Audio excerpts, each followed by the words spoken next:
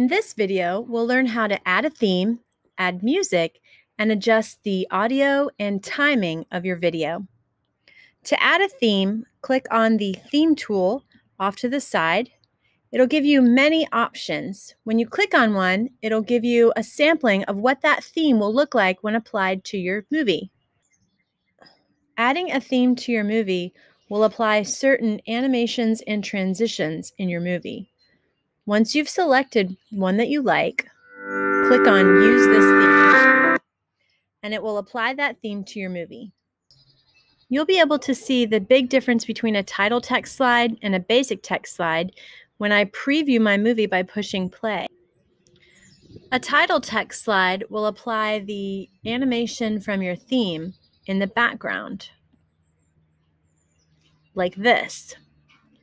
A basic text slide will just have a basic background. Now we will add music to our video. To add music, we'll need to switch to timeline mode so that we can see all the layers of our video. Here you see I have three options, three layers. The video one shows all of the visuals of my movie, my text slides, and my pictures. The voiceover is where I recorded my narration.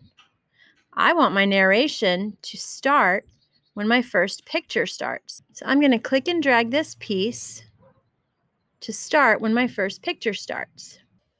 Now that I have my theme, I can add music. To add music, click on your Audio tab.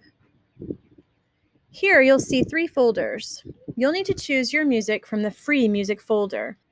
Spend a few minutes clicking on each of the audio files to see which one you like and which one fits your movie.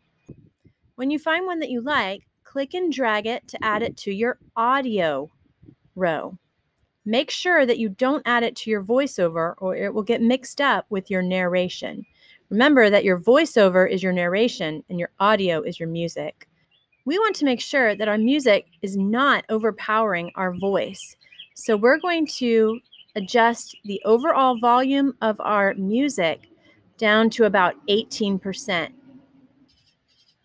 Another thing that you'll notice is that my narration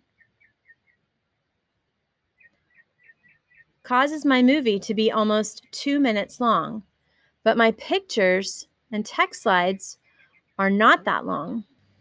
That means that I need to stretch my pictures.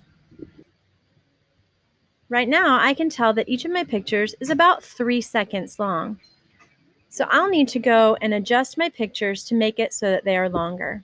I can do this by switching back to storyboard mode. I can click on one of my pictures, and by clicking and dragging,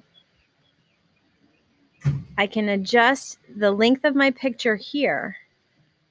Now I can see that I'm making it. Now I can see that I'm dragging my picture so that it goes from being 3.5 seconds long to about 5 seconds long. I'm going to do this to each of my pictures. Once I've done this to all my pictures, I can go back to timeline mode and see if that lengthened my pictures. It does, but it's still not quite enough. I can see that I'm going to have to adjust my pictures or add more to make my pictures match my narration.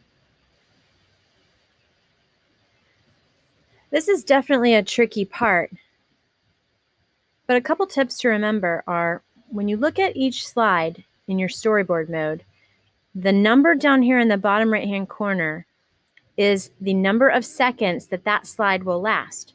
So this slide, which says 06.040, really just means that it's a little over 6 seconds long. Once you've adjusted your pictures so that they match the length of your narration, you are ready to move on to the next step.